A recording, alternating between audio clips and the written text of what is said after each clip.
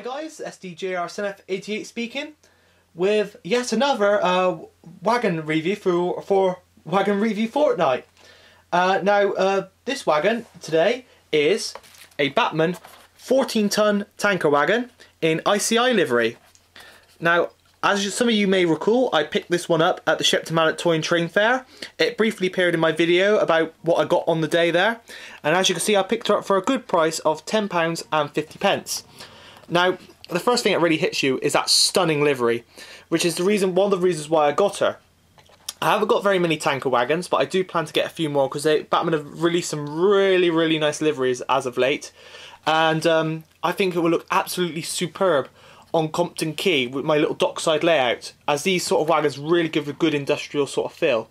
Also, she'll look excellent in a long freight rake to break up the monotony of the grey and brown wagon sort of thing, because tankers tended to be branded, unlike most of the other rolling stock that was seen during a British Rail period. Although I'm not sure of the precise period of this wagon, it could, I think this was, it says 1940s on the frame, as you'll see in a minute, so it probably would have been, yeah, well, it is a private owner wagon, and tankers did tend to be seen on the main line in private owner liveries, even though through nationalisation. So she will fit in perfectly with my freight trains. But anyway, let's get on to unboxing this stunning model and seeing her on the track.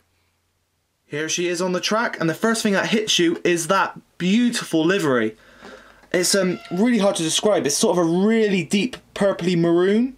Well, it's quite maroon on the camera, but when you see it in the flesh, it's almost like it's quite purpley as well. I'm trying to think of the colour. It's totally slipped my mind, but it's really stunning livery, especially with all the white text and you know, and all that on the side of it as well, and the white wool wheels. We'll start with the top. Obviously, we've got the filler cap there. Also, you can see all these rivets. You can see that the wagon is made up of separate panels that would have been rolled into shape and then riveted together. So yeah, they've picked out that detail really well. Then we come on down to the frame. Now, with most tankers, they had the frame was sort of like a skeleton. If I zoom out, it's got out of focus slightly. Sorry about this. But you can see it's not totally flat. You can see it's like a skeleton, and you can see quite clearly daylight by the wheels straight under. Well, straight under that part of the frame there, you can see the wheel there, and you may just make out the track below, which is one thing I really love about the tankers. Come on to the ends, and we got the braces on the end, which are attached to the chassis, as you can see. All again rivet detail, all applied in that stunning livery. We've got the buffers, again all very well detailed. So I'm just trying to mind my arm on the wire because the camera is plugged in because it's charging. Then we come onto the chassis, and as you can see, we got the markings there. Now, I'm not sure if the camera's going to pick this up, but there is a very detailed work plate there. Builder's plate, I think it is. There we go, look at that. 1940 it says on there. But yeah, was it? It's hard to read it off the screen because I can't really read it off the wagon with the camera in the way. But is it Chat Roberts and Co Limited, Wakefield? Something else on there as well. You can see there's the some markings on there. And along here we got the load, 14 ton, being a 14-ton tanker. Then we got the axle boxes and the brake rigging. Then you got those stunning white wool wheels. That really finishes the model off. I do love the wagons with these white wool wheels. They really do stand out. They tend to be on these private owner liveried wagons, like colliery wagons and tankers. Quite a few of these tankers which are on the market at the moment, Bachmann have just released the bulk of those, this type of tanker. The ICI one, this one being one of them. But I know there's another one on the market which does have white wool wheels, and it's again in a maroon livery, not as deep purpley maroon sort of colour as this one, if that makes any sense. But it is a maroon liveried one, and it also has those wheels, and it looks absolutely stunning. One thing that I did miss on the way down reviewing this, on the way down this wagon, was of course the running number of the wagon, which is hidden by one of the supports there. And it's out of focus, but it does say, when it does go into focus, number 311, I believe, unless it's a 7 hidden behind it. No, it's 311. And then we got obviously the company on the side, which is ICI, which, as you know, is a chemical company.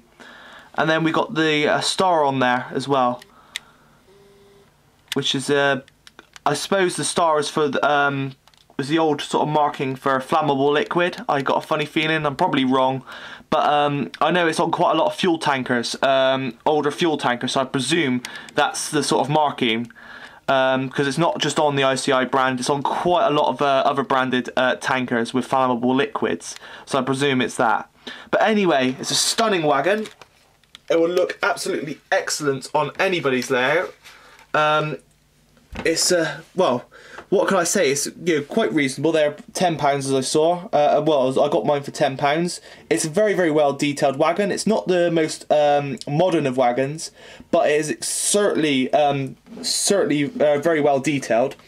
I can't wait to use this on Compton Quay, because as you know, Compton Quay's in storage, and these sort of wagons in this beautiful livery really fit in well on there, because, you know, one of the basically the railway I based Compton Quay on, well, sort of, is Bristol Dock Railway, and they have a lot of rolling stock there, and they do have a private owner tanker, not this precise type, but it's like a sulfuric livery. I know it's carrying sulfuric acid. Well, it was designed to carry sulfuric acid, and it was a beautiful, like a light lime greeny colour, like a metallic-y green colour. So it's very nice looking wagon. I think that you know, these sort of private owner wagons really fit in on a dockside. They really capture sort of that dockside railway feel. So I'm sure we'll be seeing her in action with maybe a few other tankers on Compton Quay in the near future. But anyway, she'll join the Wagon Review rake, along with all the other wagons which have been reviewed and also have yet to be reviewed. So I hope you stay tuned to see her in action then. So anyway, this is SDJR Son F88 speaking, and thanks for watching.